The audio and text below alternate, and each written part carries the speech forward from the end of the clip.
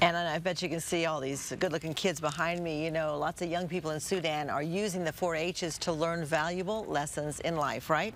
Right? Right. Through numerous hands-on experiences in areas like STEM, ag, healthy living, or civic engagement, young people of Sudan are working to become leaders in their hometown today and into the future. Participants believe they are well on their way.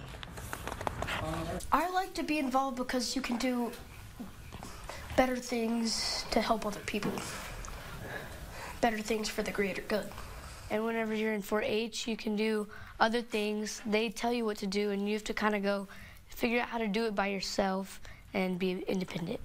It helps me learn new things, and I can like meet new people and go around, and I like to compete. And you can be in a lot of different activities that can like help you be more social and help the community.